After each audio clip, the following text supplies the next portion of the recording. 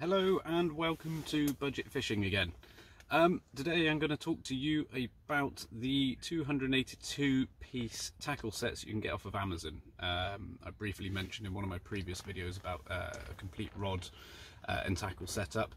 You might be looking for more end tackle and stumbled across these on your searches on Amazon, eBay and so forth. I'm going to talk to you about these. There'll be a couple of screenshots come up in a minute showing you what I'm on about and show you whether I think they're worth the money or not.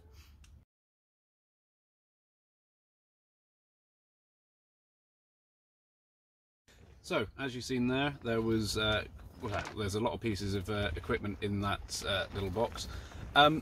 I will show you what they look like now in the actual flesh and yeah, show you what I think is worth having, whether it's worth spending the 12 quid on it or not, and if you should go and get some higher end tackle and so forth.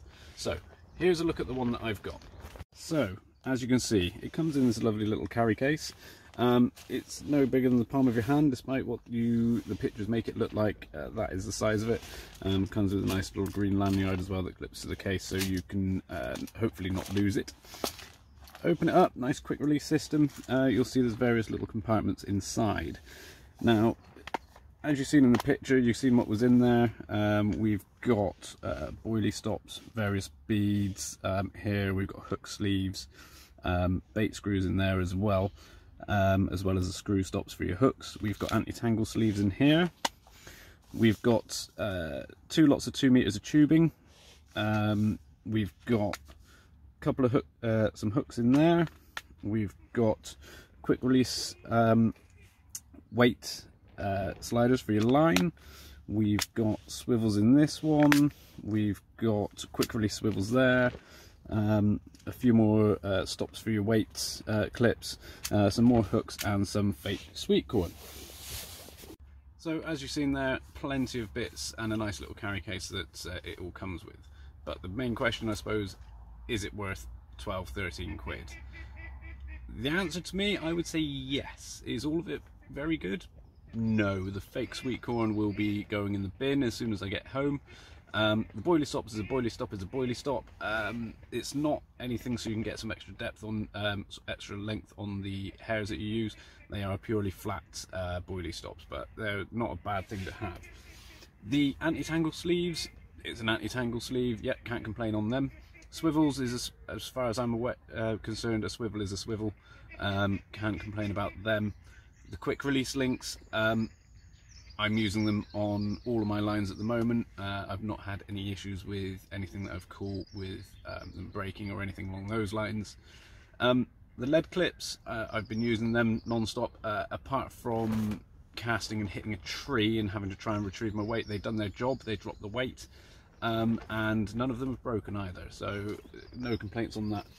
The hooks, I personally would spend a little bit of money on some better hooks. They'll do the job. The kits say barbless, they're actually micro barbed, so just be aware of that depending on what fishery you're going to. The beads, they are what they are, they are a bead.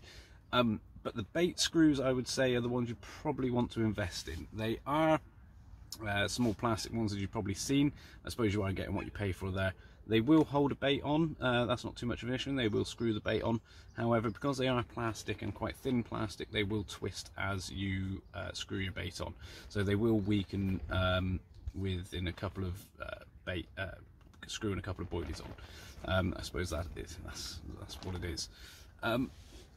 Would I buy it again?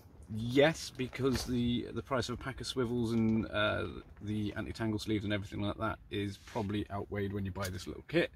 But like I say, there are bits in there that I would not utilise and spend a little bit of money on.